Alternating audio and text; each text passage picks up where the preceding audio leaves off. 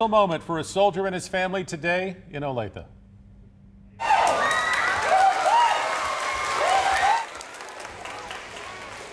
Oh, you love to see that. First Lieutenant Dustin Fergan has been deployed for almost 11 months overseas.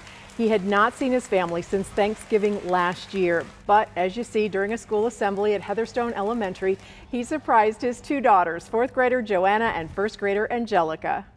I was half expecting them to just come running up to me. It took a little coaxing, but it was everything I could ask for. It all worked out, and it was worth every second of the wait and the little lies we had to tell. And then you said he was in Texas. I did tell you he was in Texas. He'd been in Texas for 2 weeks.